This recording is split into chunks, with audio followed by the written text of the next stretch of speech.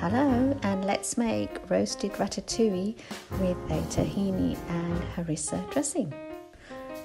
Chop the veggies in similar sizes and roast them in the oven until cooked and charred. Just got to make sure that you don't overload your baking tray, otherwise you'll create steam and not create any char. So you might have to bake in batches. Then cook your pearl barley in a lidded saucepan according to the instructions. It's normally about 20 to 30 minutes. Make your dressing with tahini, harissa paste and lemon juice and give it a good stir.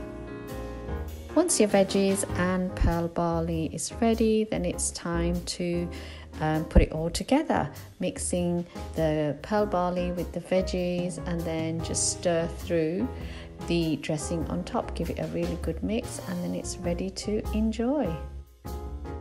Enjoy it on its own with some greens on the side, or part of a barbecue. Great for a picnic, great for packed lunch.